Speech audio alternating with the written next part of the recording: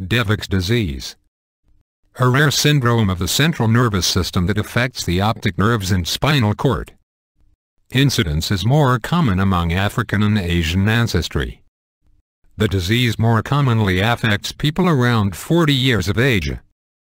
Now known in broader terms as neuromyelitis optica spectrum disorder. In 1894, Eugene Devic, a French neurologist, and his student Fernand Galt described a rare nervous condition that affected the spinal cord and optic nerves that resembled multiple sclerosis, which was named after him. An inflammatory demyelinating disease. The myelin sheath, a protective covering that surrounds brain and spinal cord nerves, is damaged. The patient develops myelitis, inflammation of the spinal cord, and optic neuritis, inflammation of the optic nerve. It occurs when body's immune system reacts against its own cells in the central nervous system, mainly in the optic nerves and spinal cord, but sometimes against the brain also. The cause of neuromyelitis optica is usually unknown. Seen after an infection, or associated with another autoimmune condition.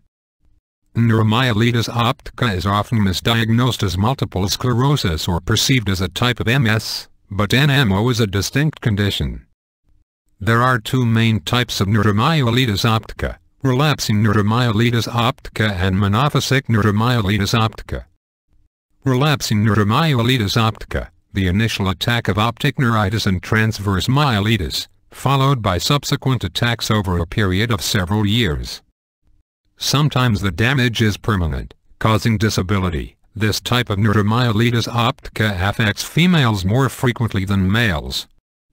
Monophasic neuromyelitis optica. Few attacks are experienced over a period of days or weeks. There are no subsequent attacks. This form of neuromyelitis optica affects both sexes equally. Signs and symptoms. Patients may experience a rapid onset of blindness in one or both eyes, followed within days or weeks by varying degrees of paralysis in the arms and legs. Other symptoms of transverse myelitis include painful spasms, loss of sensation, uncontrollable vomiting and hiccups, and bladder or bowel dysfunction.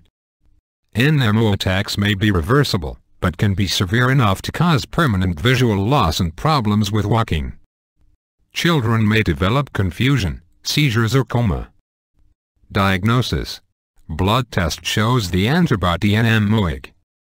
A positive blood test means that the patient risks of having multiple attacks of transverse myelitis.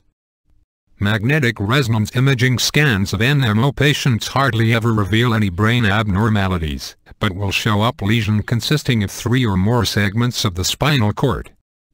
This type of spinal cord lesion makes it easier to rule out multiple sclerosis.